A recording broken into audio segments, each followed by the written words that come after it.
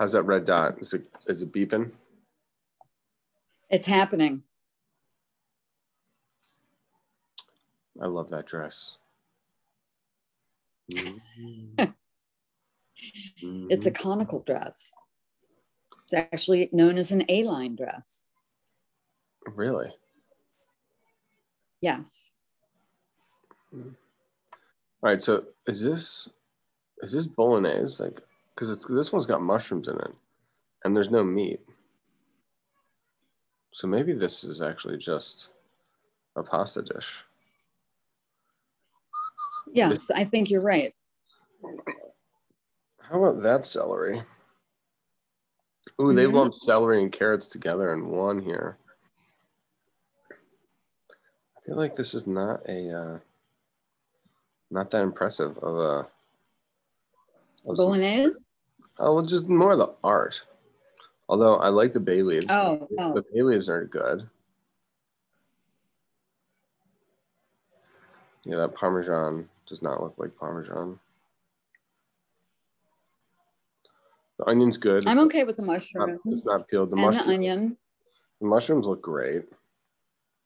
Mushrooms look great. I don't care for the meat under it. Like the block of they did ground beef for this one. 1 pound of ground beef. Nope, you're right. All right, so the big wins here once everybody gets in.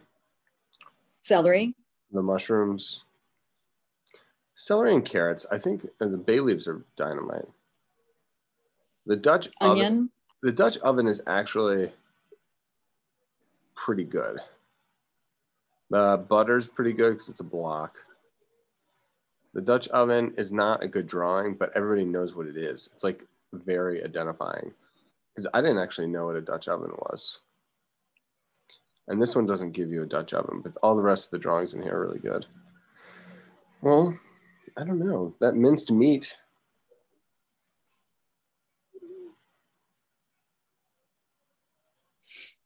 I guess, what would you think? I would think that was like dog food.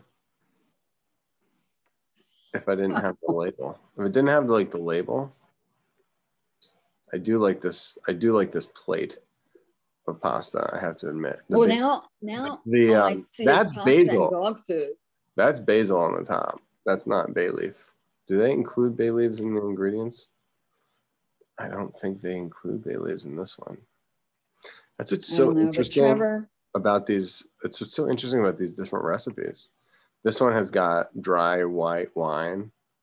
Like that didn't mention the other ones. They separate the celery and the carrots. The celery and carrots are way better in this one.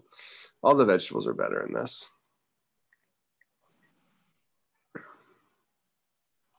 Yeah, and they went with actually drawing peppercorns for the salt and pepper.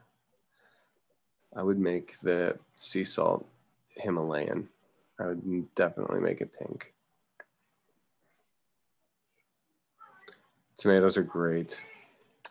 Onion is great, peeled and unpeeled, although I would use not a purple onion. In the cooking, that is. And then the spaghetti. The uncooked spaghetti is freaking fantastic. So why would you not use a purple onion in this dish? I like at Mom's, they've got white onions that are just so good. I just prefer it's not that I don't like purple onions. I just really like the white ones. So now all I see is a plate of pasta with dog food. And did I really do that to you? Did I really do that to you? Yeah. The cream, the glass pitcher of milk is really good.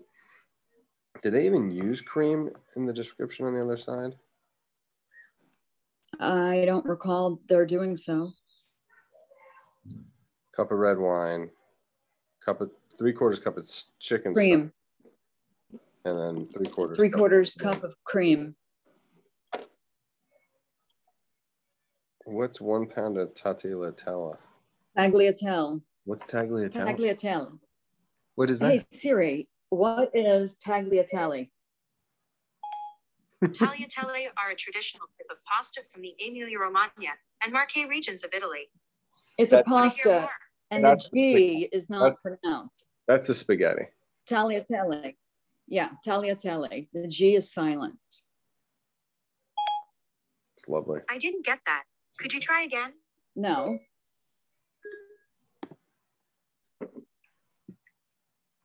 All right, Jack. What is that supposed to be on the bottom right? Jack, are you still here, by the way? Cheese? Yeah, it's the Parmesan cheese. That's pitiful. Yes, I am here. Okay. Do you want to? I mean, you might be the only one today, or at least for the beginning session. Aww. You want to start drawing? Sure. Yeah, I'm like ready. It's 1:15. Okay, cool. So we're doing the bolognese, which is just a traditional, like kind of a heavy, meaty, creamy Italian dish from Bologna. Bologna is in the Veneto, so it's like northern Italy. It's a city I've visited. I spent more time in Padua and Vicenza and Venice, obviously, and Florence. I've spent way more time in those cities, but I've been studying these Bolognese Renaissance artists, and they have like kind of a unique style, and they're kind of like no one really, it's all the Florentine and the Roman painters that everybody and the Venetians, and the Bologna gets overlooked, even though it's like a really cool city. Anyway, so I started doing some research into the city, and then I realized that this is like this traditional dish that they make, and so these images came up as I was studying the artist, and I was like, well, that would be a great lesson for today. And then I found this is like just spaghetti and meatballs, I guess. But then this one, let's see, where's the colored one? I keep going back to my dogs. Yeah. Should we sketch some ingredients first? The plan was to sketch some ingredients and then sketch the plate. So let's do it. All right, let me move this.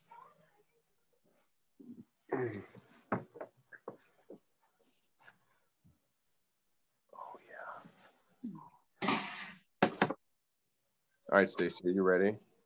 Are you ready to rock this? I am ready. Party? Absolutely. All right. And Trevor, are you using graphite color or something else? I'm just going to use my graphite, if you don't mind. The reason I think that's perfect. The reason is because this group really only has pencils.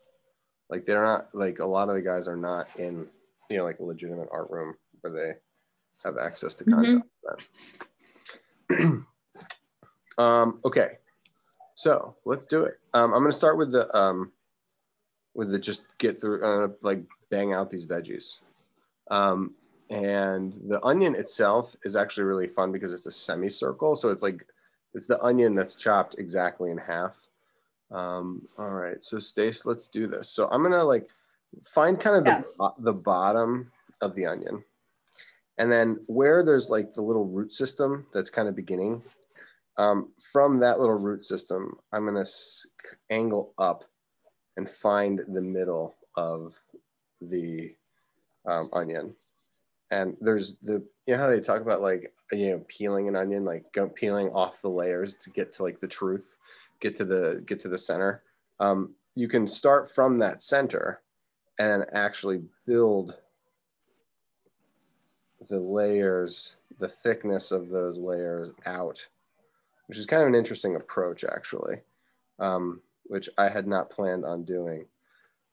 It is a circle, so the shape of the onion seen from like the slice will be a circle seen slightly from the side, with a triangular cap, like a little, like this is out of this section. I don't know if you've seen when onions like stay too long, the green section will actually grow out of here. And you can still eat those onions. So that's the center of the onion, the part that's been sliced and is exposed, and then hasn't been peeled yet. and it's easier to peel after you have sliced it actually.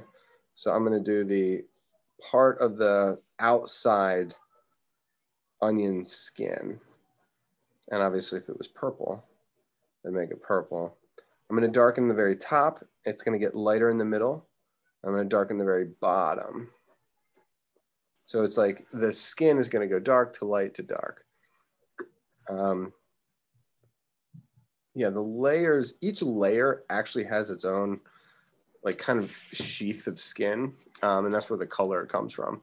The color is like the gentle protective layer on the outside of each successive layer that goes in. I love that there's an axis point and the artist recognized it too. So the one that hasn't been peeled, we can find the angle of that onion. And, you know, you can do the top and then really you just have to focus on the outside. So the key, I think, at this stage of the drawing, I'm kind of committed to a scale by drawing the first one. I wonder if I should even lighten some of those lines. It might gray it out initially, but I can live with that. My lines are kind of heavy. I'm using this wonderful Bic mechanical pencil. And, you know, I can come back in and use those guidelines, the ones I just erased, and make delicate lines. Okay, so what I was saying is that the commitment to the scale is that I want both onions to look like they're about the same size. You would get them from the same shop. And, you know, I think when you're picking out vegetables, you know, I will sometimes pick a big one and a small one, just so I have options if I want to use a lot of tomato or a little tomato. But in this case, it looks like these onions are pretty close to the same size. So in the way that the skin on the bottom was dark at the top, light in the middle, dark at the bottom, I'm gonna conform because again, unfortunately, I don't have colors. So the code for skin, you know, this protective flaky outer skin of the onion is dark on the bottom, light in the middle, and then dark on the top.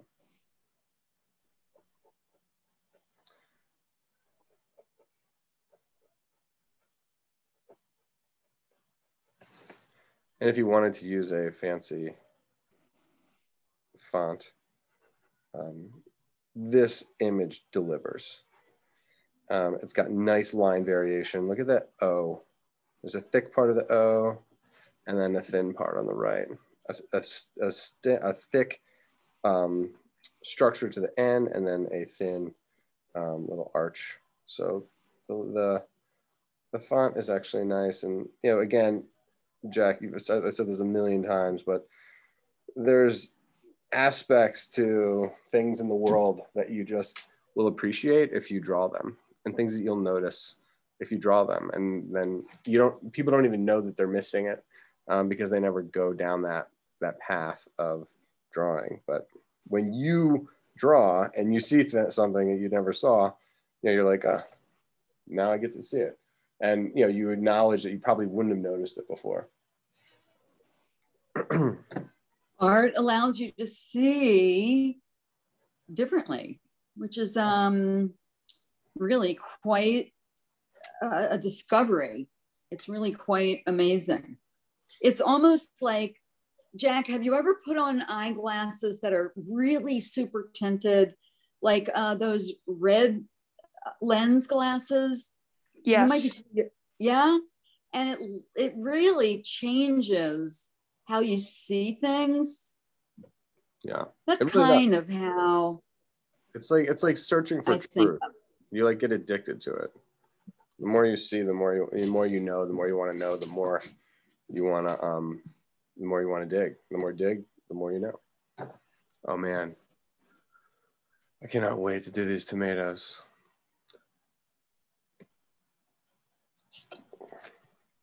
So the tomatoes, sketching somebody else's interpretation of the tomatoes gives you insight into the tomato in terms of like what another person was perceiving about the tomato. You know, it also gives you a look into another person's system of solutions that you can then use for yourself. So you're learning about the artist, what's successful. I mean, this guy's obviously, got hired to make this painting for this poster, and we can kind of better appreciate it, I think, sketching it. All right, so it seems like he's got a design theme going with the tomatoes, so like with the vegetables at least. So it's like whole and then sliced. I hadn't noticed that before, but that's how he's arranging it. The onion is sliced, and then there's a whole one. The tomato is sliced, and then there's a whole one. The carrot shows these sliced wedges on the celery, and then a couple examples of whole ones. So that's good. I mean, that's a theme. The theme is that it's those two components, sliced, not sliced, and then the variation is in the ingredients, of course. All right. It looks like they are staggered too as they go down. I wish I had the luxury of staggering them. I might try to maybe move the tomatoes to the right, maybe a little bit more. I don't know. I'll try that as far as I can get over. I'm going to start from where the green stem exists, and I'm seeing this teeny little bulge right here, which it's unique because you don't think about this little bulge where the start of the stem is. I've never really noticed that before, even while I've been slicing, but apparently this guy did notice it. We're gonna get like a heart silhouette edge into a round bottom. So if I pull this heart, it's gonna come up and then curve under. And like where you would kind of pull it into a point in a heart, I'm gonna make it rounded. Excuse me, Trevor. Yes, Dave. I'm not sure how Jack is seeing this on his screen, but I'm seeing certain icons that are just in the way. If you can move your page to the over just a hair more to your right. Yeah, that's better. Yeah, thank you. And if I could also really quickly mention, you're doing something that you have taught me that's so wonderful. For instance, I'm thinking of the onion. You're not making within the body of the onion and the outside of the one that's not cut yet. You're not making a line from one point to another. You are starting a line, stopping, and then continuing, as opposed to one straight line, or you're varying the weight line. That's what I do. Which really helps me see it as even more realistic. So it's just something you've taught me, over the years that really allows for more realism. Thanks. Thank you. I think there's a word for it, but I don't recall it. Yeah, I'm not exactly. What was it like? What was it? Line weight variation? Well, I don't understand. Yeah, that's part of it. The other thing is because it's not a single line, it's broken, like line, no line. Yes, I got it. Yeah, broken line. Okay, cool. So if you look at the onion or the tomato top over here, there's the stem, and then there's 1, 2, 3, 4, 5. It's like a starfish of like almost like tentacles of leaves that come off. And 1, 2, 3, 4. Wait, 1, 2, 3, 4, 5. So there's 5 on the other side too. It's interesting. Okay, so I'm like a little scared, frankly, of the triangular leaves that come off of the middle of the stem. So the stem is here. We know that. And there's going to be 5 long, thin triangular leaves, maybe curving, maybe bumpy. I'm scared of it. So I'm going to hold off on that for a second. And I'm going to go for some like easy answers. So there's 2 ways of thinking about the tomato on the inside. One, you can think about like the outside, the light part, like the foam part, and then the center, and then like the little, like the egg-shaped guts in the middle. That's one way of doing it. Or you can see it's almost like the shape of a C. you know, a C here or a backwards C that's holding this little chamber of all the pockets of like gel covered seeds. So I'm like, do I want to think about the skin and draw the thickness of the skin? Or do I want to draw the chamber of guts that holds the gel covered seeds? And I mean, I think I'm going to go with like drawing the C-shaped chamber because that feels easier to me. Now I'm not just blindly putting in this chamber. I mean, I am drawing it and I'm trying to like maintain proportion. But for some reason, that seemed like an easier, more logical way of drawing inside of this thing. And I could be proven wrong, but it's about positive shapes and negative shapes. So it's almost like this is the inner chamber, and then you've got these seeds, a row of them that are kind of nicely arranged, praying that they're the right size and shape. I'm trying to imagine what the seeds look like. And then they are darker. You know, the seeds are light up against the dark. So the chamber's darker. The inner guts, the reddish part, is darker than the lighter skin. The lighter skin and the lighter seeds.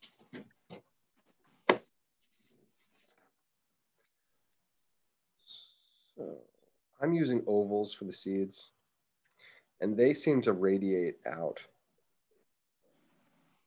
Like they're nicely stacked. Okay. So I'm shading the area around the seeds. And then Stacy, I've been really diligent about checking to see whether other guys are coming in. But if I forget or if I go more than like a minute or two. Okay. I have a feeling the younger guys are going to come in. They're all going to be at the same time. Okay, it's 1:32.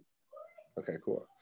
All right, well, that's good. So before I put the skin on, because of all the green leaves being in front of the skin, I got to do those, and I just have to face the music.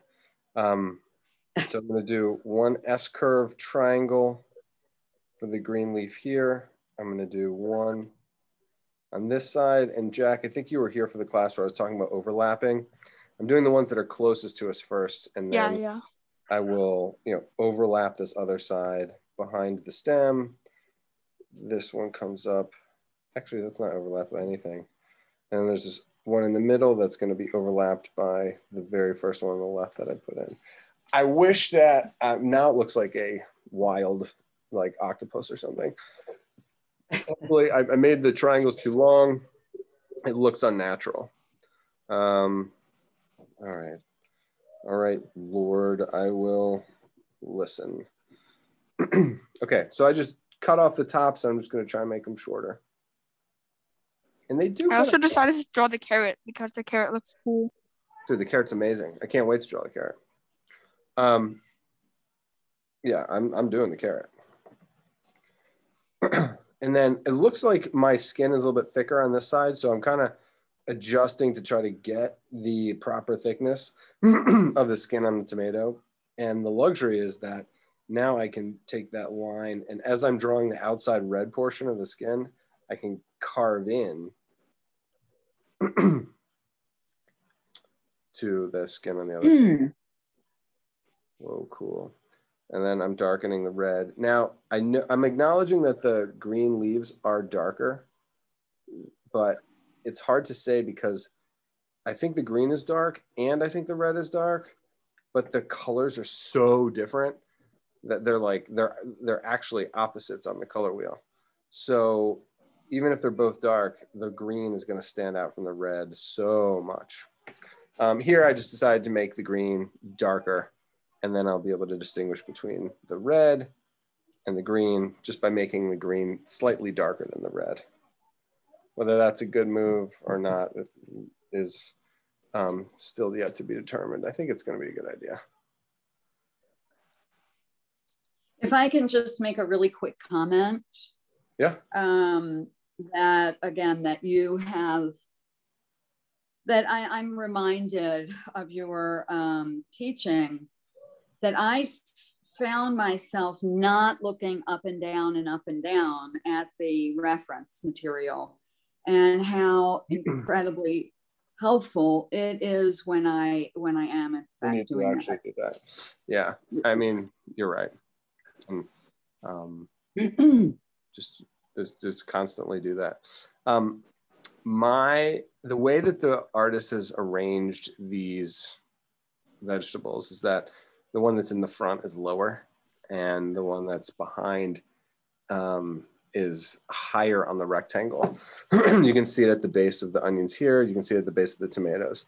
I'm going to violate that because I want it to fit in this, my screen that I'm working on. And I'm only doing the full ones, so yeah. Oh, nice. Okay, good. I don't think it's going to make that much of a difference, but it does look a little bit awkward. All right, so I got the stem on our tomato. I think the tomato is wider than it is tall.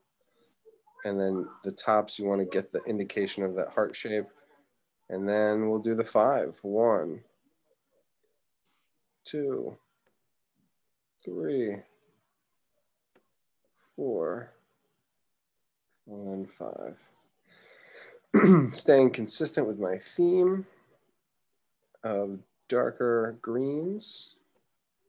So the stem itself almost feels like it's a 6th stem, or a 6th leaf, but it's not. It's 1 stem, 5 leaves. And as I'm shading in my tomato, I'm trying to mimic the skin from the first one. Simultaneously, I'm actually in my mind thinking red. And it sounds like kind of a waste of time, but just because you're drawing doesn't mean that you're not, just because you're drawing in black and white doesn't mean that you're not thinking about color. You should almost always be thinking about color because the drawing is the preparation for the next phase, which is the color. So you might as well get a head start.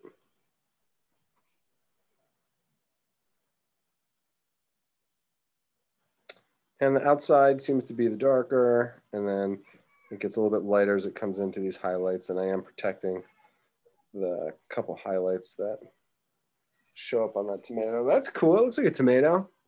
I'm happy about that one. Now, there are some, even though the skin is lighter, it's going to be darker than the paper. So I need to analyze where the cut has happened and then attempt to, knock that down a little bit. I say knock that down, I mean like instead of being raw paper, I want it to be a little bit of a tone. And it would be essentially a pink color. And it is 138. 138, okay, cool. Yeah, we got a little bit of a late start.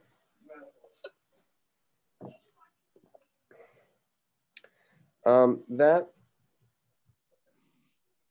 silhouette line, especially up in this top left shoulder, that line gets blended into the fruit. Same above and on the side. You want to be careful of that. The lines are helpful, but when lines do get blended into the tone of the object, you should do that. And it seems like you're eliminating the lines. You're really just matching the lines with its identity, which is either skin or fleshy interior. All right, looks like I got room. Jack, which one would you rather have me draw, the celery or the tomato? I mean, or the carrot? The carrot. Okay. So I have room enough down here so I can see where my carrot's going to go. I'm drawing these medallions, which are just little baby cylinders. I know you may not have drawn the sliced part, but I mean, it's too fun to not do. In the same way that the onion, was basically close to a circle, each one of our carrots is so close to a circle. It is, slightly taller than it is wide because it is bent. It's seen from the side. but it's almost more helpful to think about it like a circle. And then you just like pinch that circle a little bit. Imagine, can you see this? So this is the circle. The tape is like the circle. And then if I just pinch it, see how ever so slightly it becomes an oval? That's the same kind of function. Like I could pinch it and it gets smaller, or I could actually turn it and then it turns into an oval. So it's both. So it's a circle that as it turns becomes an oval. It's also a circle that I can just pinch and it creates the illusion of being an oval. That was some good instruction, actually. If I move the, there we go. Something got bumped. All right. And they are like dominoes. So this one, the third one is laying, in theory, flat on the tabletop. So that each orientation of the medallion is a little bit different. And you can go, in terms of these cylinders, when you do the side, it's just like coins. You can go sideways or up and down. And I think the artist has really chosen mostly to go sideways. And I think it's because the nature of the carrot is to have that bracelet line. So the bracelet lines on the carrot actually run this way. So some of the creases, even though they're medallions, they would show some creasing, even in these thin wedges. Nice. Carrots. Carrots have a unique geometry. We have to slice it, but I think they're kind of like wood in that they have like cracks in the center, but they also spiral out and have a almost like growth rings.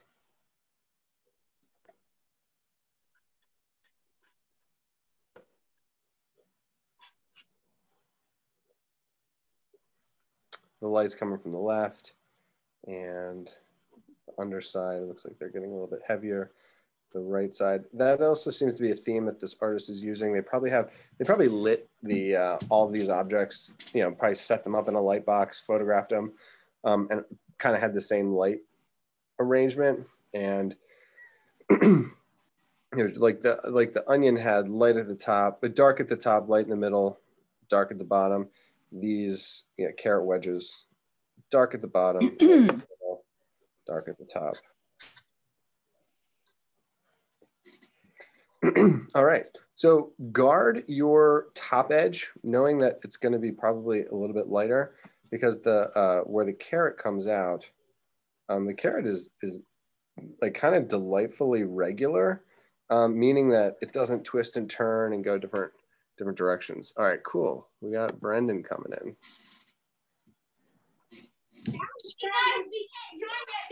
I have to mute you. Okay?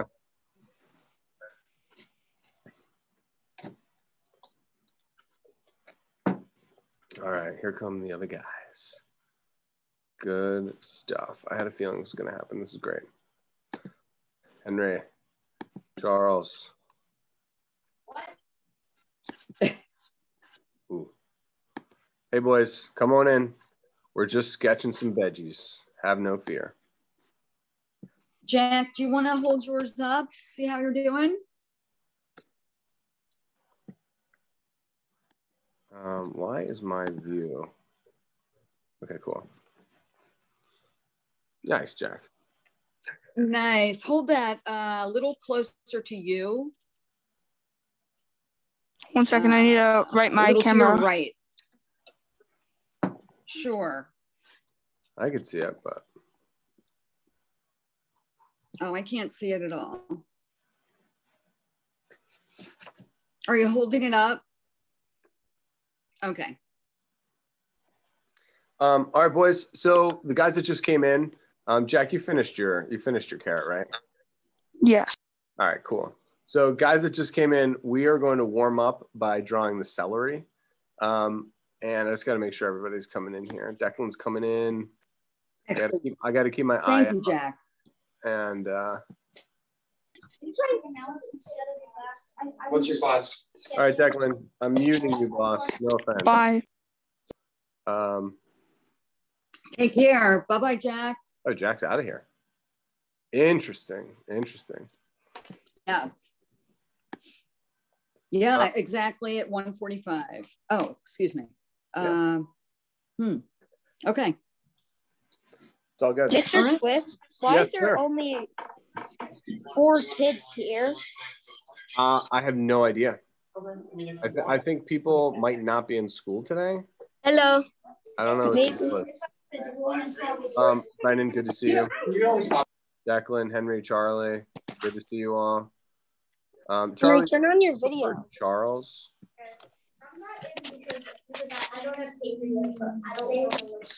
Okay, get cool. that Yes, thank paper. you. Make sure you We're guys. waiting for our pencils and paper to arrive.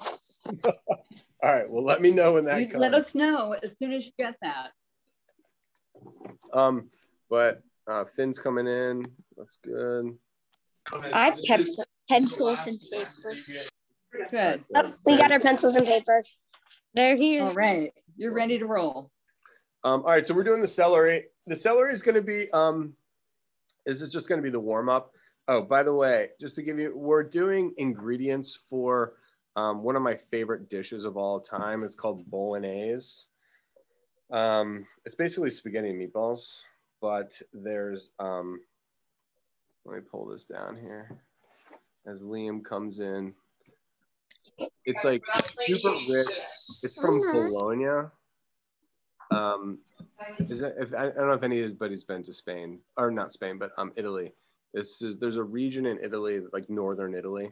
There's a whole series of beautiful cities: Vicenza, Padua, Venice, all northern Italy that have really delicious food. This is Bologna is not like, it's still in the Veneto, like it's still in the north, but it's known for like having some really rich, delicious food. So there's like a lot of heavy meat, a lot of heavy cream.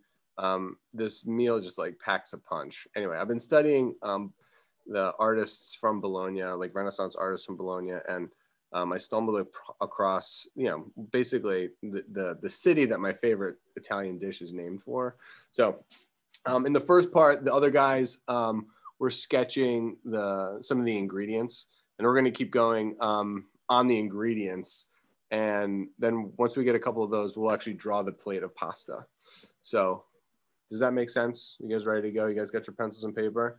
Let's fire this thing up. We've been recording. So I kind of like this angle. I was going vertical the other way, but I think going horizontal might be the trick. All right, let me get this up. Yes, celery and garlic. All right, first up, celery. There's a side of me that thinks that we should draw. Let's draw this celery piece right here.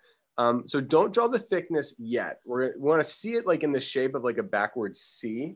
And I might make mine a little bit larger than it needs to be, but that's all right. So we got to see that there's like see that there's this arch on this side. It's convex and it goes concave. And then this like gutter is where you would put like peanut butter. So we're making this like almost like a block letter C. And this form is going to be repeated, throughout the rest of like the main stick of celery. All right, so we got this C shape. Now we can draw like the root, like the vein system, and that's running vertically. So this is where we get the thickness. So not only are we drawing the thickness to the celery, but you can almost see how it's like ribbed here, because the way that celery grows is that you have this like system of like, just like any plant, you have these, the veins that bring all the nutrients in the water up, kind of like the column of the celery. So I don't know who just came in, but I just let somebody in the room. Guys, if you just entered, please mute it. And then all we did was start with the letter C in reverse. We did it in reverse. The C, it's like a block letter C. And then now once we've gotten that C, we're gonna draw the thickness of the actual slice. So these are sliced not too thin, you know, not finely, they're not finely chopped. Okay, let's try it again from a different angle. So this C, we want the C to be about the same size as the other one. Notice that these chunks, all three of these chunks are about the same size. So we've got this round part here, convex, and then on the inner part where you put the peanut butter, it's concave. And then you get the other end, which is convex.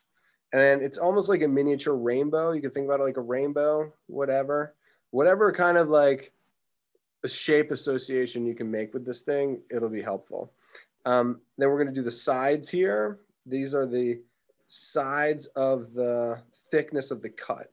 And then I'm doing this little ribbed side because, you know, celery has kind of an irregular, you know, shell on the outside. I don't know if it's a shell. It's just like the skin on the outside. I personally love celery. Like celery and peanut butter might be like my favorite snack ever. You sound like my mom.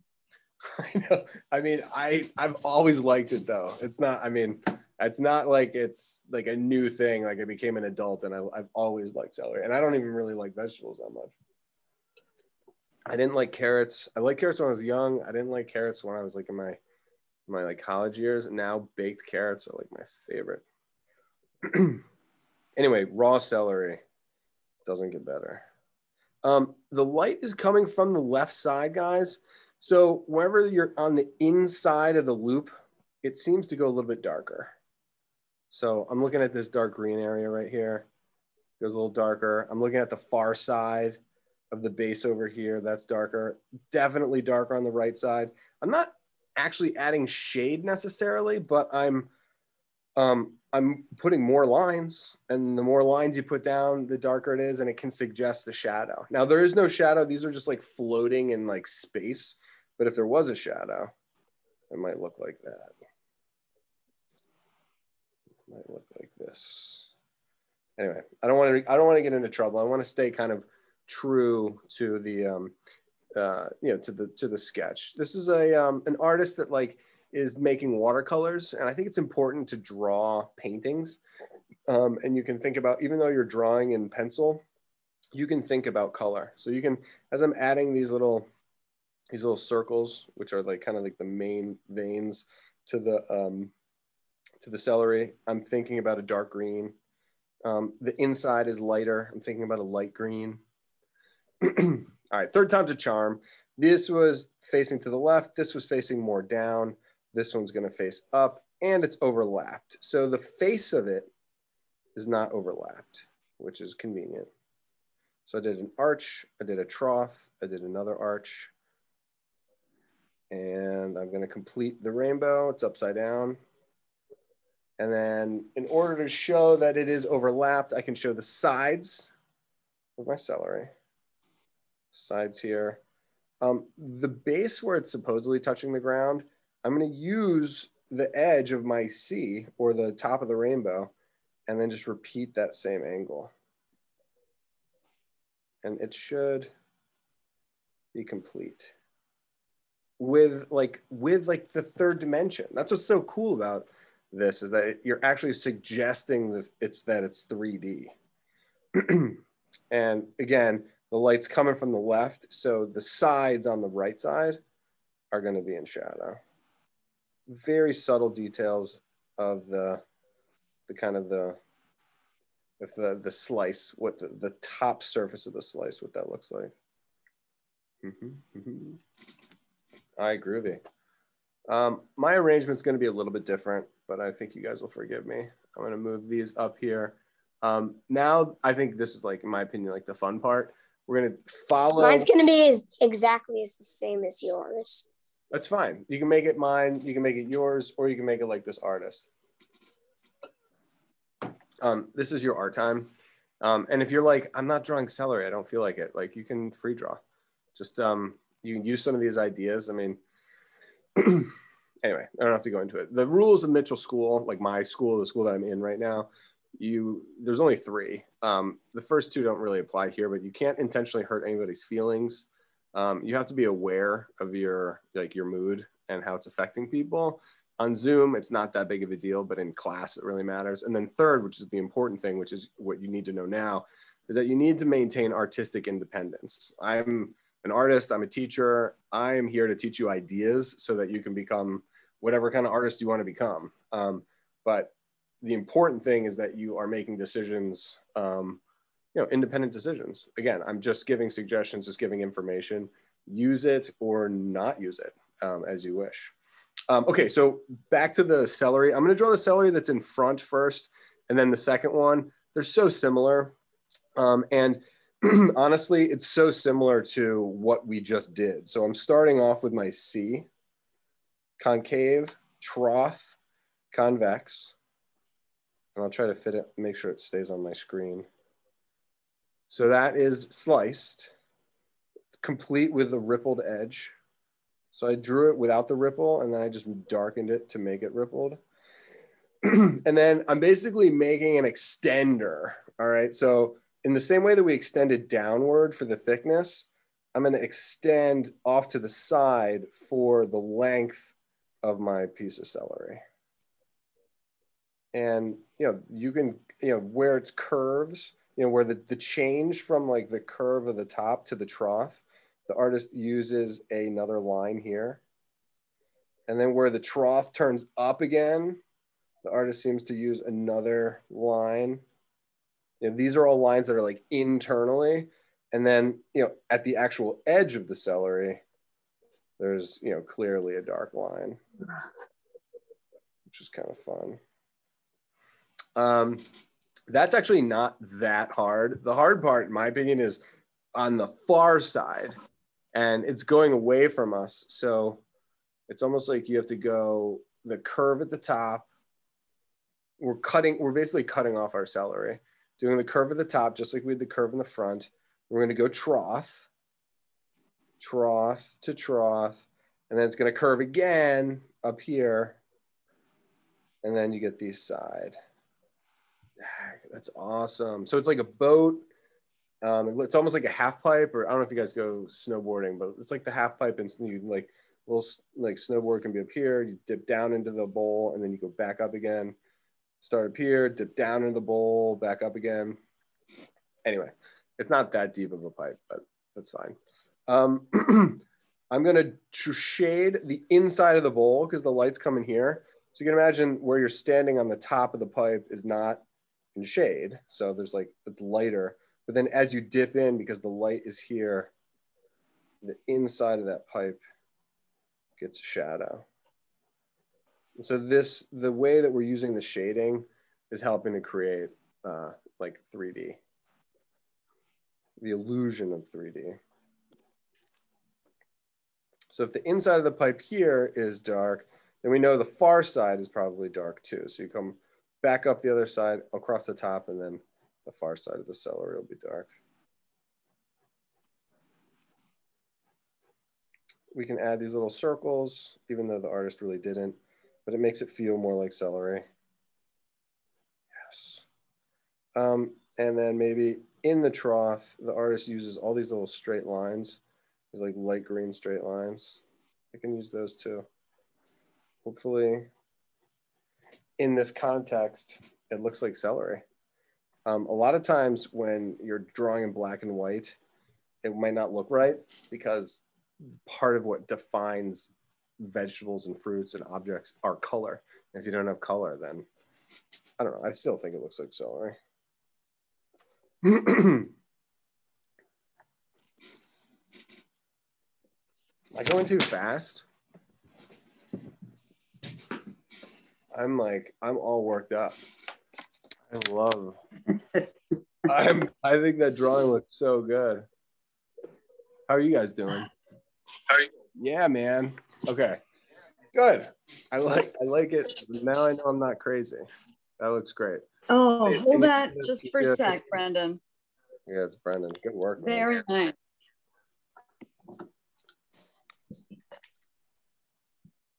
Yes, indeed.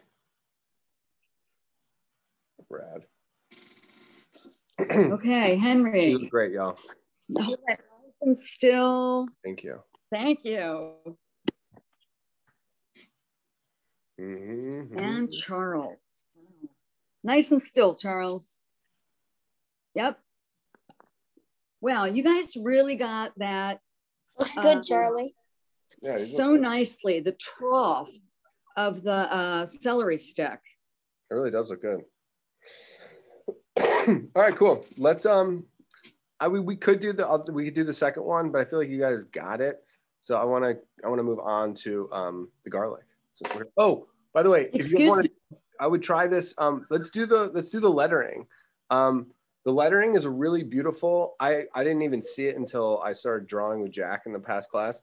But the lettering is wonderful in that it looks like regular handwriting, but be really deliberate about where the letters are thin and then where the letters are thick.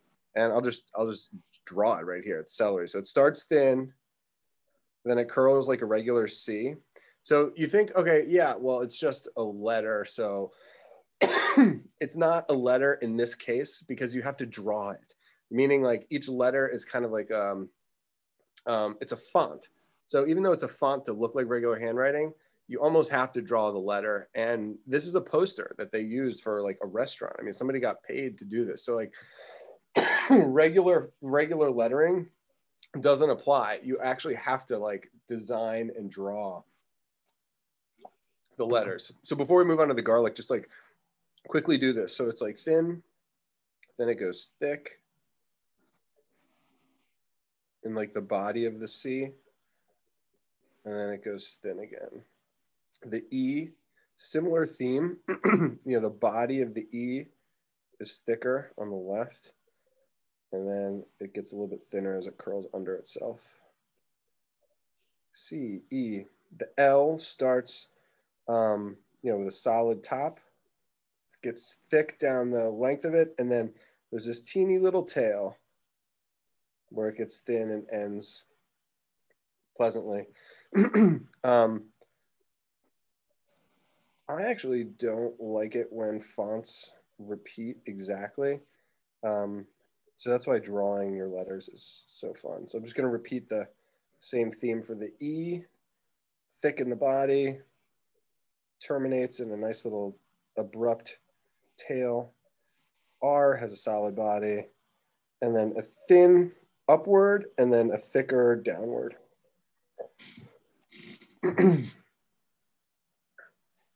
Vertical element is thick, thin, and then thick again. The Y, thin, but thick at the left. The bowl of the Y is thinner. And then the body of the tail is all. The vertical element is thick. It goes thin at the base and then terminates in a little dot. It doesn't seem like much, like it doesn't, but it really makes a difference in terms of presentation. So you can look up 1,000 different fonts. People make their careers off of like developing lettering. It is an art form in and of itself. Okay, cool. So what do we got? It's 2:05, right? Yes, 2:03 is what I have. Yes, 2:03. All right, yeah, let's do this garlic. 10 seconds. 10 seconds on here. Well, you guys can see the celery. I'm just going to change my drawing. Mm-hmm.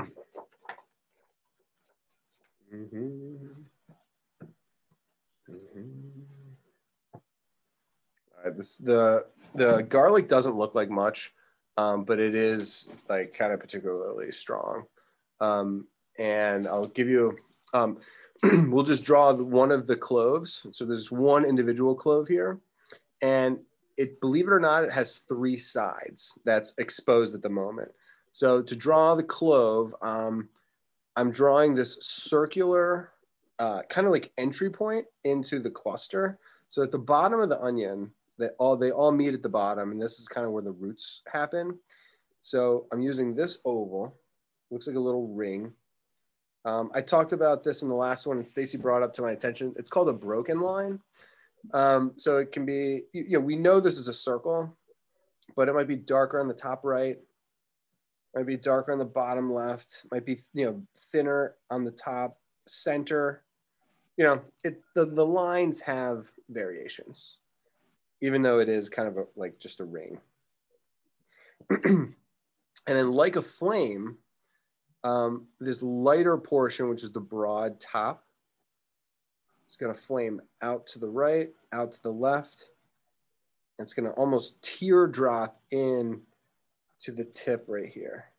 So this is an individual clove, and these are cloves that are bound. So these are not part of this one unless it's part of the back. And you know, we're drawing the form of the clove that's got the meaty inside with all the flavor, but these have not yet been peeled. So the actual marks that we're making here are actually it's almost like an onion skin. There's a flaky, dry skin to the garlic. And when I was talking about three sides, the ring is one side, the thin, lighter, broad side, the main part of the flame, is two. And then you see a little bit of the bottom, almost like the bowl-shaped rounded portion of the garlic there. We're gonna make a kind of a yin-yang situation. So this one's flowing up this way, and then the one next to it, we can use all three parts are the same, it's just a different orientation. Same as the celery. So I'm gonna see this ring part from the side, see how the flame of the top of the garlic angles up and meets into a point. Really nice. And then we'll see a little bit of the bowl-shaped bottom of the garlic. I'm being aware. I mean, the garlic, unlike the celery, there's a lot of shadows in the celery. The garlic is mostly lighter lines. Now, the dark lines are super important, and I'm going to point that out. But if you think about raw paper, dark lines, mid-tone lines, and light lines, there's only three types of lines. So it's easy for, I think, most people to see the dark ones first. So I'm going to overemphasize my dark ones here. Just not overdo it. Overemphasize it, but not overdo it. And then I'm going to try and get some mid-tone lines to define the silhouetted edge, maybe the top, maybe some of the texture. But it looks like I already went heavy on kind of like the light, delicate, dry, but delicate, brittle skin of the outside of this garlic. And then I don't know if this is true, but it looks like there's some very fine, almost like yellow markings. Do you see how there's like a little bit of indication of the finest, thinnest lines on that top part. All right, so these cloves are independent of each other. So they've been broken off. The way the garlic is set up is that it's basically like a pumpkin. It's like a pumpkin. Instead of having like a stem at the top, all the separate cloves meet almost into like a little puff of the tip of like kind of like baby's hair or something. My niece didn't have hair for the longest time, and she had this little tuft of hair that my sister would like lift up and it'd be like this little spike. That's what this little cluster of garlic reminds me of. Okay, so let's do that. I'm going to do the first. I'm going to start with the base, where these where the stem would where the root system would be, and then I'm going to do one flame in the middle, swelling out. And then I'm going to do two on either side. So then there's one swelling that looks this way, rounded, curls up into that little tuft of hair.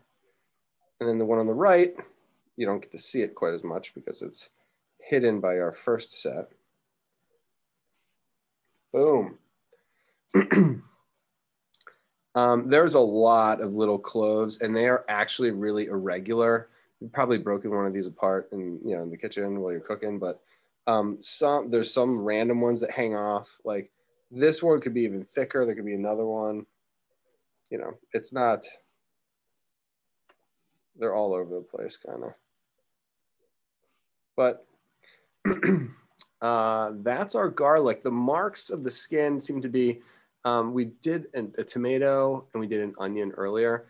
And some of the markings of these vegetables had dark at the top, light in the middle, like in the body, and then dark again at the bottom. That seems to be a theme that is carried through it. Not so much with the celery, but definitely with, you can see it up here in you see the onion here, it's like dark at the top, light in the body, and then dark again at the base. Same on the side of the skin here.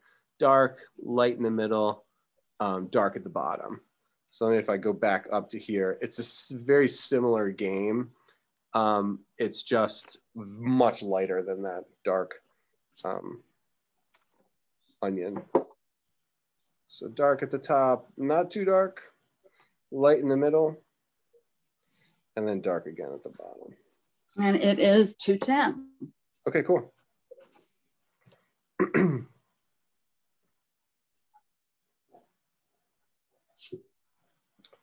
boom, boom, boom, boom, boom. All right, y'all. Let's practice. How are you doing? Let's practice this lettering. If I went too fast, let me know. I will. I'm just gonna shore up some of my lines. Those look good. I'm going to do the label. I'm going to draw these letters too. Awesome. That looks great. I'm missing them. Brendan, hold that nice and still. Like freeze. Thank you, Brendan. This might not be like wise, but I'm just going to try a different approach just because I'm always constantly trying new things in art and trying new solutions in terms of coming up with better, more efficient ways of sketching. That's great. Stace, can you get that picture? Yes. I can see I can. So hold that nice and still. Boom. Thank you. I'm going to do the lettering. Well done, Charlie. I'm going to do the lettering without the thickness. So I'm going to sketch garlic with just the thin letters. And then I'm going to go back in and, thicken them up where they need to be. So that's all of the letters sketched out thin. And now I'm going to, intentionally start thin at the top of the G, get thicker, get thinner, basically not draw anything at the base of the bowl of the G. And then I'll make it thicker here. And then do a medium thickness at the cap of the G.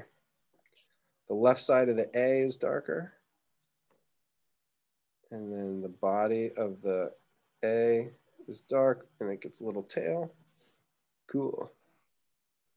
And I feel like this way I might have a little bit more confidence because I know the letters are in the right place.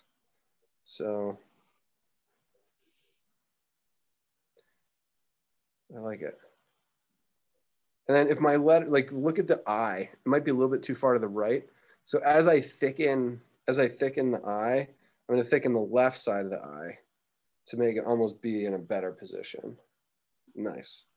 Hadn't thought of that before either. The C is good. I'm just going to thicken the middle of the C. It really does terminate in a little garlic. Needs garlic. There's this movie called from like the 80s. I haven't seen it in the longest time. It's called Crocodile Dundee. Stacey, you've seen that movie, right? Yes. So he's in the jungle, and there's this dude that's cooking up like a bat, like a vampire bat. He's like eating it off of the barbecue, like with his Australian accent. And they're like looking at this guy eating a bat. And he leans over, he goes, "Is that good?" And the guy goes, "Needs garlic." Oh my gosh. And I guess I meant, yeah, it's wild. I never thought eating bats would be brought up again. All right, cool.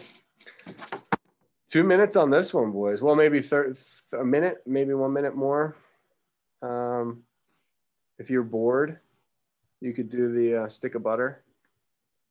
Ooh, what is that? Stacy, have you ever seen this butter that's like curled? It looks like a shave. Never. It looks like a butter shaving. No. I think it's like cut. I have seen it. Yeah. I've seen it ice cream. I've seen it like I've ice cream. seen it. Yeah. It's awesome. Me neither. Well, the block of butter is I'm going to make a cube. And then I just noticed this. Look at this corner. This corner is like sliced off. I shouldn't even be doing this. I want to draw the spaghetti. But Well, it the is 2:15. The butter's so good, though. Look at the spiral. That reminds me of calamari. It does have a calamari feel. So this is like a cylinder. What was it? All on the same plate? Yeah. It looks like it to me.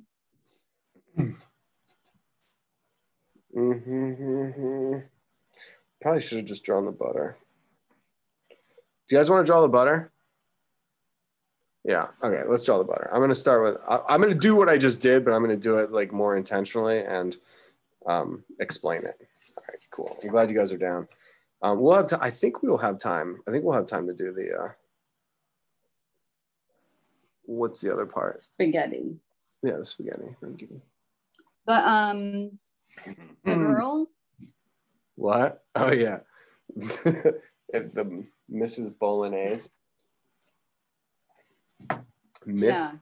I have there's a drawing. Somebody made a cartoon of Miss Bolognese. So if the dish were a cartoon character of a woman, I should show it to you. No, we'll do the butter first. Sorry, we'll do the butter. Okay, so I just realized as I was doing that other sketch, that quicker sketch, this is a cube. So we want to build this block of butter. You can make it more like our butter. Our butter is like less, it's less thick. It's like a thinner, kind of longer block. You could do it that way, or you could just like stick with this. It looks like somebody came across with a knife and sliced off the corner, for cooking or whatever. It makes a nice little geometric triangle at that corner. I love it. In between our block of butter and the roll of butter is like what might be parsley. I'm imagining it's parsley. It could be basil of some sort. It doesn't look like a basil leaf to me. But there's some kind of leafy material. This roll of butter is like fantastic. I can't wait to draw that. What I'm going to do is I'm going to draw the flat base, and then I'm going to spiral it up and draw like the side of the butter first, just like we did like the C shape of the celery. So we're going to do the side of it first, and then we'll extend the cylinder out from there. It shouldn't be bad. What makes this drawing of the butter a little bit challenging, but not really, if you just listen to what I'm saying. I like to start, when I draw cubes, I like to start from the corner. So this vertical element here, I'm imagining that the butter is not cut. Okay, so I'm drawing a block of butter that is, in fact, not cut with the knife. So I'm drawing the top plane. I started from the vertical, and then I built the top side here, which is also the front. So you got to use a little bit X-ray vision. So we're trying to get this block. It looks like it's cheese. I mean, most of the cheese looks like a block of like cheddar cheese. Like from our grocery store, the Cracker Barrel. Not Cracker Barrel. Is it Cracker Barrel? What block of cheddar is it? Anyway, it looks like a block of cheddar. I'm feeling good about that cube. Now, you come up, there's this point. You come across here, there's this point. And you come across the front, there's that point. So I made those 3 dots, and that's going to be where they get sliced. So if I make connect it.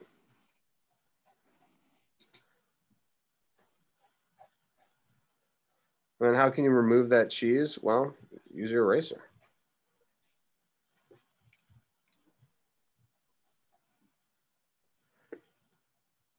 So there's my cheese that's been cut off. I didn't realize that, you know, when I was talking about the line work on the garlic, it's like, oh yeah, use light lines. This butter is basically made with like with no pencil marks. It's made with yellow paint, like light yellow paint. Look at this corner here. It's almost like this corner like almost disappears. So if you used heavy lines, it's okay. Just know like the way the artist painted it, it's mostly light. Like it's super light. All right, but that's not shade yet. Let's get all the players involved. All right, so I'm gonna I can tell that this spiral overlaps the bottom corner. So I'm gonna do the spiral. And then I gotta make sure that the roll of butter is like on the same plate. So here's the flat bottom of the butter. And then it's gonna spiral up the side, almost like a wave in the ocean. All right, so there's the bottom, comes up, spirals. I'm gonna erase that line, which is the line is the corner of the butter. And then just like the celery, this butter has a thickness. So I'm gonna go up, and then I'm just gonna repeat that line a little bit separated from the first one. It's harder than it looks. Nice. I mean, it looks good. The thickness of the celery came out. The thickness of the butter comes out. And then this line that I used for my original spiral, I'm gonna repeat that wherever you want the butter to end. Amazing. I'm honestly, the theme for today was not supposed to be the third dimension. It just turned out that way. Some kind of, whatever they used to like scrape the butter had a wavy texture to it. And you can see it coming up the side. And the way the artist did it, it's almost like there were these curved triangles. At least that's how I'm seeing it. I'm trying to imagine the tool that created it, but the ridges are kind of curvy and they're triangular.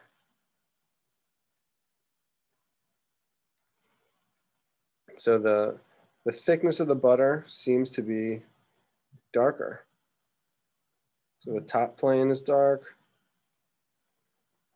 Yeah, the side is definitely light. The top is definitely light. So the side is light, so that means the inside has to be dark.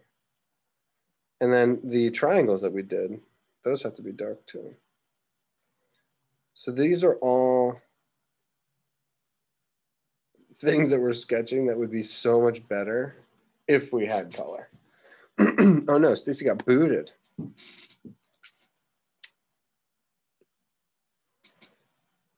Her audio is connecting.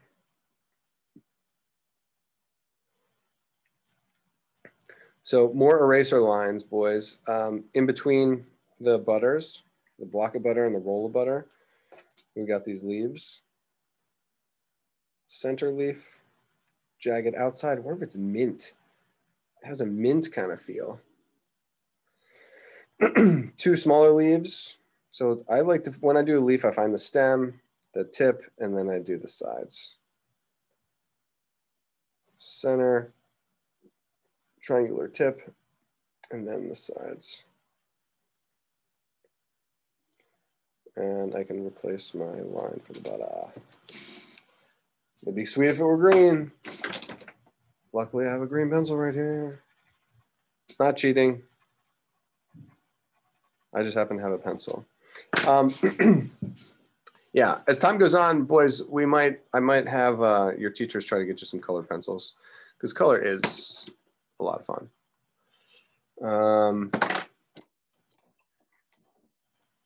The plate, my goodness. All right. So before you guys panic about the plate, I'm going to point out how I think I'm going to do it. And the nice thing about the plate is that no matter where you put your butter, no matter how big it is, how small it is, you should be able to put everything on the plate. And you just have to like compare the edges. So the back of the plate up here connects with the leaf. Then it comes, as it turns the corner here, almost like a racetrack, it gets really close to the edge of the roll. And then, the distance between the front corner is really short. The distance between the far corner is a little bit longer. And then it finally disappears behind the butter. I don't know, maybe 3/4 of the way up the back. So I tried to identify, the distances away from, where there are known parts. And then you get this curve here on the right, you get this curve here on the left. And then you should be able to fill in the blanks kind of. So we just gotta, if you're a horse at Preakness and you're going around the curve, you're coming around the bend here, what is the straightest path that would be taken? And hit all those points. And just for the record, a plate seen from the side is called an ellipse. And I was showing this earlier. This is like the roll of tape. If you see the roll of tape from the side, it becomes an ellipse. It's a circle seen from the side. You can actually, it's right around my plate, like that dimension. But conceptually, if you're drawing it, you can take a circle and you can also pinch it and it becomes, an oval. So you can both pinch the circle and it becomes an oval, or you can take the oval and turn it to the side, bend it a little bit, and it becomes an ellipse. Nice.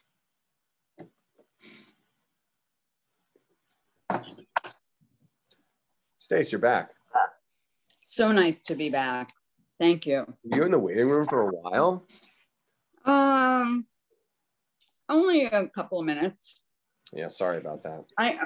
No, it's okay. I was taking a picture and I think I bumped myself off inadvertently. So, oh wow. So it wasn't my fault. Look at your butter. Nice butter. All right. So whoever's butter's up there, you want to be a little aware of the let's see, nice olives. That's great. Yeah, these are all great. Let me just point out this one thing that will be helpful. I think I'm seeing it in at least 2 of you guys, actually all 3 of you guys. If you look at the angle, Henry put that up. Just be aware of the angle of the front of the butter compared to the back of the butter. I'm drawing it up here. Some of your butters, like you have a lot of you guys, this extra corner. There's like this extra corner up here, and the back of the butter needs to be a little flatter. Thank you. And I'm actually going to shade the top of the butter here. So this part, this little tail up here, that needs to go away by flattening the back of the butter. And you can just compare it to the front. The front and the back, they're not exactly parallel, but they're pretty close. Yeah, and it looks like those corners are just the tiniest bit rounded. Well, just a skosh. all of the edges are kind of rounded, actually. I mean, look at the right here. I mean, I didn't round them, but maybe I should have. Ooh, does it look better with rounded edges?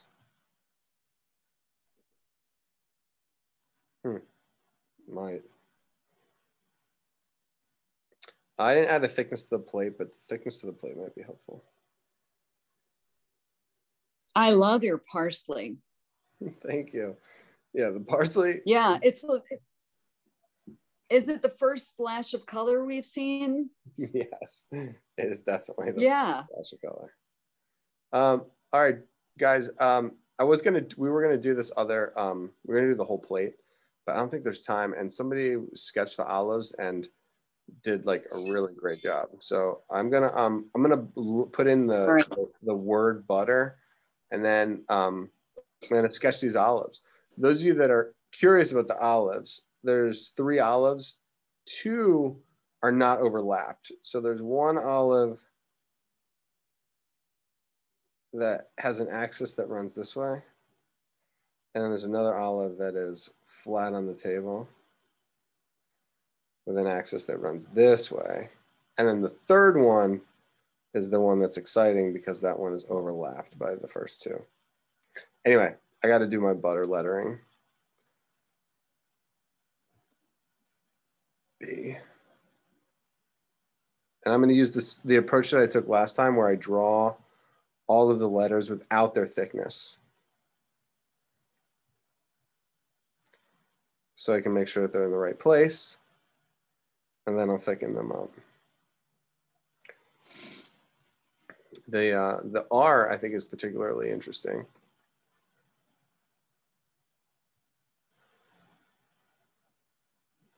I love this little tail right here. And when the letters are in the right spot, you can almost draw them. Yeah, you could draw them from front to back, or back to front. It doesn't actually. Once all the letters are placed properly, you can draw them any way you want. In any order, I should say. Straighten up that T.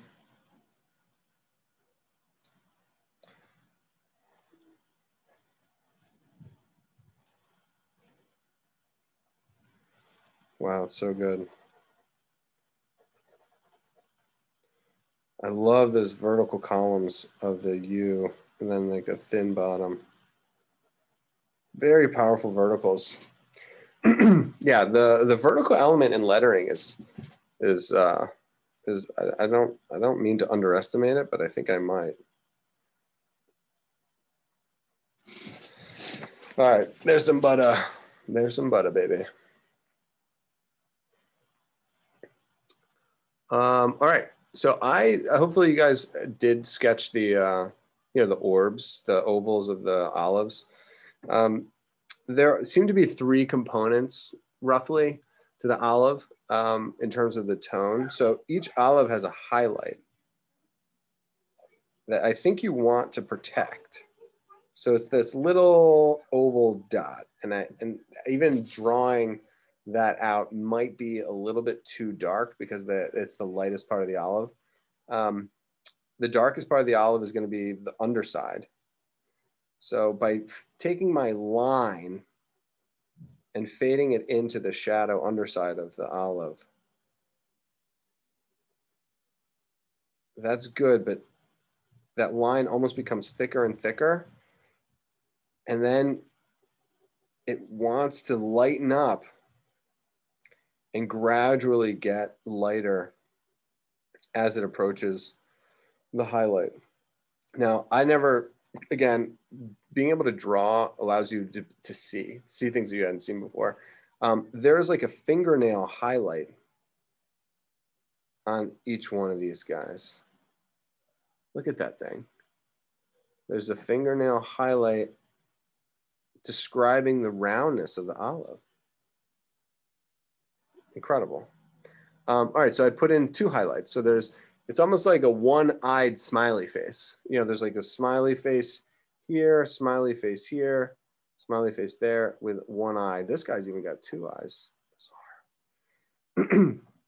Okay, so as I move out of the dark bottom of the olive, I'm going to gradually transition into the highlights without covering the highlight.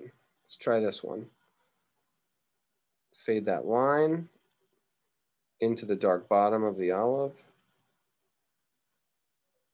And then without going too much, I'm going to begin to ease up on my pencil so that it blends gently into the highlights. And the highlights I'm not touching. It's working. It's working. I probably drew mine a little bit too small, but. And then the bottom of the third olive, the olive's got to be darker than the background. But then it fades into a light midtone as well.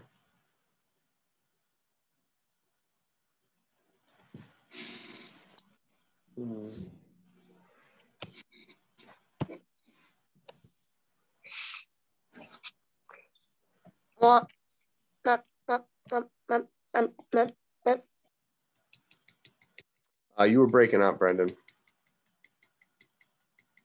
You want to try again? The audio didn't work.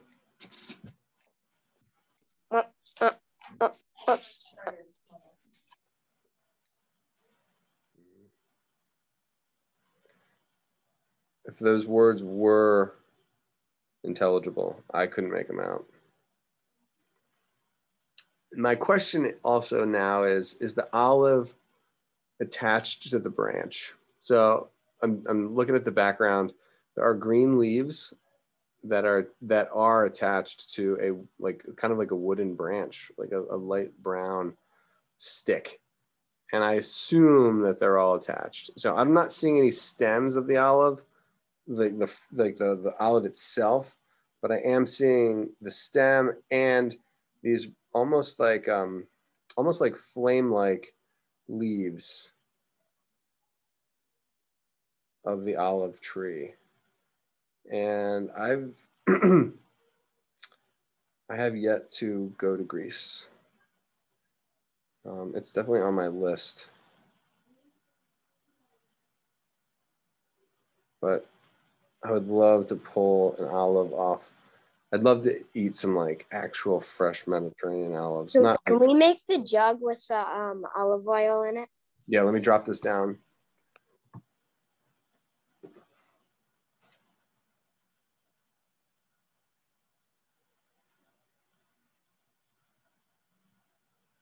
Yes. Good. So if you guys are working on that one, you want to break the, I think you want to probably break the jug into, it's hard to say. I'm going to say 3 parts, and I'll sketch it over here, but I'll have to go small. I'll show you what I mean by 3 parts. So there's the main bottle where all the olive oil, the main orb or the bubble where the oil is resting. So you find that. Drop that down a little bit. You find that orb that makes up the belly of the bottle, and then you got to quickly find the center of it. By finding the center, let me move this down. By finding the center, you're then able to place the base evenly on that center. You're able to find the shoulder on that center. You're able to see the vertical that happens on the neck, and then you're able to build the spout. All of those forms work because you have that center line. And then I built an oval for the center, and I build an oval for the belly. Once I put the center line in, it almost becomes obvious that it's not the same. So this is the left side. Now I need to figure out how I can draw the right side the same. And it's not easy, man, but it's very doable. And what makes it like 1,000 times easier is this center line.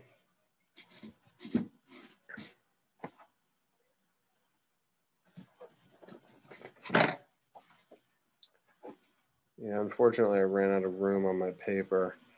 So I'm going to add a small abbreviated glass it's not even a cork. It's actually just like a glass stopper. That's what it is. So you have the handle for the glass stopper, and then it is a cone, meaning it's wider at the top and narrower as it enters into like the thin part of the neck. Amazing. The belly is going to come down and be in front of this little base. And then the handle. I went to a glassmaking studio about a month ago, and it was amazing watching them maneuver the glass when it's in its molten phase. They put it in the, in the kiln, gets to a couple thousand degrees, melts, and there's this sweet spot of a temperature where you can really sculpt it effectively. There's that handle on there. So I got the handle, I got the spout, Mr. Twist, the neck and the shoulder. Yeah, it's getting close. It's getting close to that time. So if you guys got to roll, Bye. I'll see you next week. Yep. But if you guys can stay, Bye. stay as long as you can. See you, boys.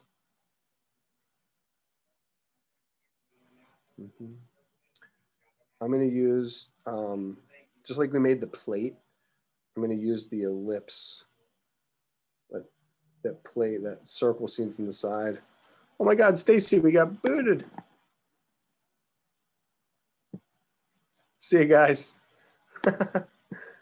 Oh, yeah, we got people still here. All right, sweet. I'm just going to keep drawing until you guys got to go. Or until 2:45 happens. Do you like my drawing? Look at that owl, man. Did you make that today or last week? I've made it today and last week. I've been listening and drawing what you're doing for the weeks, but when I'm done, I always start drawing this. So hold it up again so you can take a These pic. are my Yeah, it's so great, man. Declan, like, great stuff. And I love that owl too. That is so developed. Yeah, I mean, how many minutes do you think you invested in the owl? Like combined, like, stopping and starting, stopping and starting. Probably like around 5 hours. No way. That's amazing.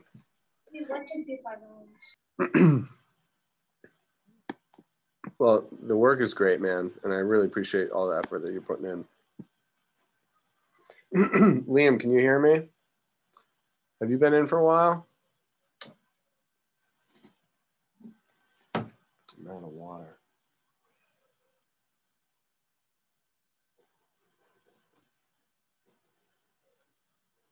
All right. Yeah, and the olive oil, the painting, the color of the yellow, this golden color is just spectacular. And I'm actually, the shape of the glass really reminds me a lot of the garlic. It's kind of breaking, even though it's glass and it's reflective and it's a fluid. It doesn't change the fact that you use your lights and darks and you build out the shapes. There's this like dark shoulder here. There's a dark shoulder over here. There's a little dark collar at the base of the neck. Some dark edges. And then there's, of course, the lightest part, which is the brightest yellow.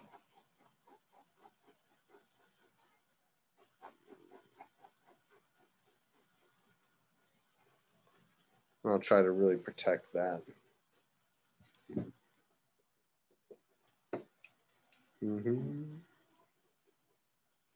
Unfortunately, you don't get to see the base very much because of the olives are in front of it, but it's all good.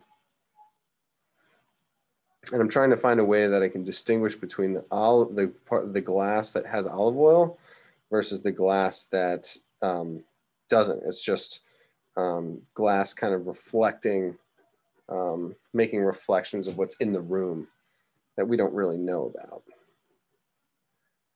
It'd be easier to draw glass when you can tell what's, you know, when you're in the room and you can actually see what's there.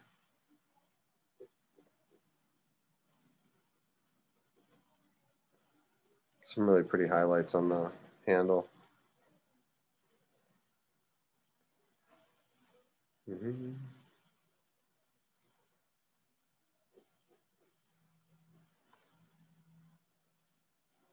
Edge of the cylinder.